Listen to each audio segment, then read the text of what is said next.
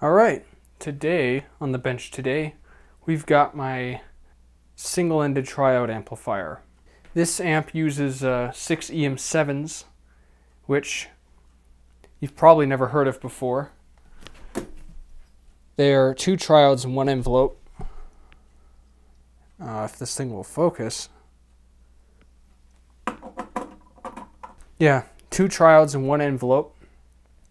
One's a signal triode, one is a power triode. And as you can see, valve rectifier, these are chokes and much overkill transformers. Now, this is a very controversial design of an amplifier, and it's controversial because it allegedly sounds really good, but it is horribly inefficient. I think I measured the efficiency of this thing to be about 4%.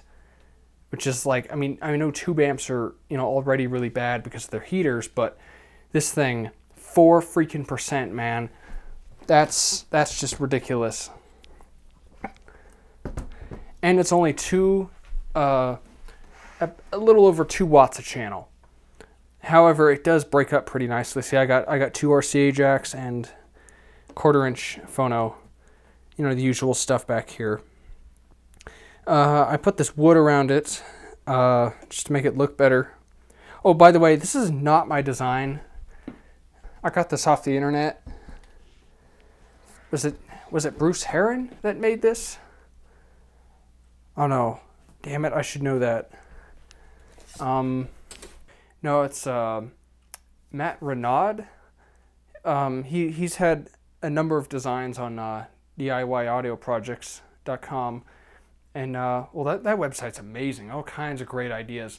But this one caught my attention because I've always wanted to know what a SET amplifier sounds like, but I don't want to pay the ungodly price for, 2 A3s and, giant transformers. Well, even though I, kind of did anyway. These tubes are like dirt cheap. No one really knows about them, until now, basically. That's an Easy 81 rectifier. I'll show you the schematic. It is like the simplest amp. Like, this would be a good beginner amp for somebody. Yep, there's the schematic. Yeah, just literally 2 triodes. You got a gain stage and you got your power amp stage. And it's a 5K to 8 ohm transformer. And these are Edcor transformers I got, if you didn't really notice from looking at them. Now, the power supply, he used like an 8 ohm choke, and he specified some resistance in there. And he had this to actually like trim out the voltage. I omitted that and I made this a 10 Henry choke with a little bit higher resistance. So the power supply voltage is probably a hair lower than it should be. Also, what I've gone and done is somewhere in here, probably right after the rectifier, I don't exactly remember, I added this.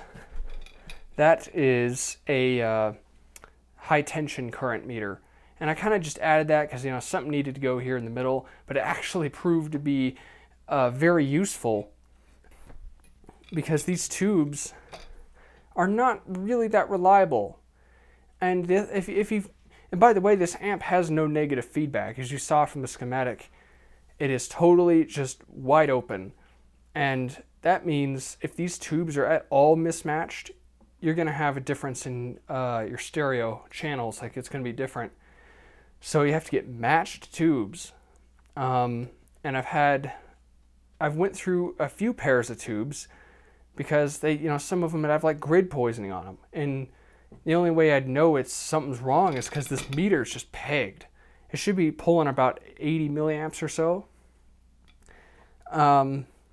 But I had one of these tubes get, like when it got hot, the grid would get hot and self-emit, and it would just pretty much destroy itself. It was pretty annoying.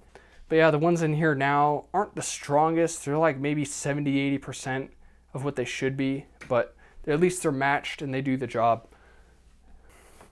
Now, yeah, I mean, with this size chassis and these transformers, surely I can make like at least a 15 watt per channel something else, like push-pull anything. But no, it's single-ended triode. As the sound is, it is a little bit of what they're claiming.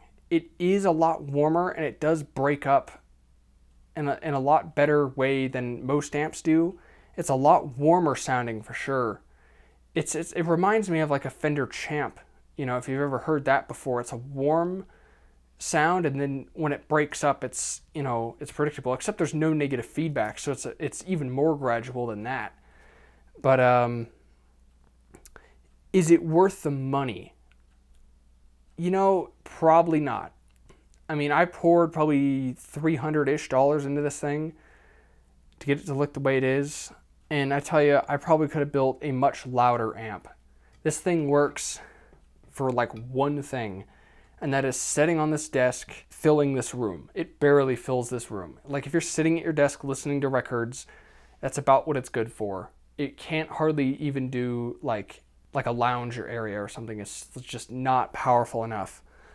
You know, this amp might even be kind of good for beginners just because it's so damn simple. I mean, it's really hard to screw up. Like if this thing broke, you could like open it up and just look in there and be like, oh, that fell off.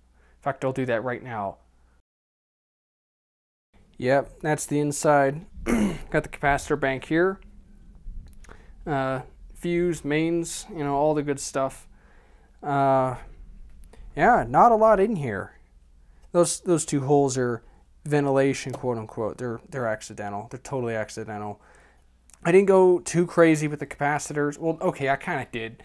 These were like 12 bucks a pop, these coupling caps. I figured in an amp this simple, I mean, the critical components had better be good. So I kind of just caved and paid a stupid price for a capacitor. I don't know. But, you know, the good thing about this is that, like, if this thing breaks, like, even a novice could come in here and be like, oh, that fell off, and, you know, and just, like, solder it back, and it'd be good. You know, there's none of this, oh, I don't know if this op amp blew or whatever. No, it's just, like, it's pretty freaking straightforward what this thing is. Yeah, I mean, there's nothing special in here. In fact, these transformers were only 8 ohm tap. Yep, and no negative feedback anywhere. It's just, yeah, very simple.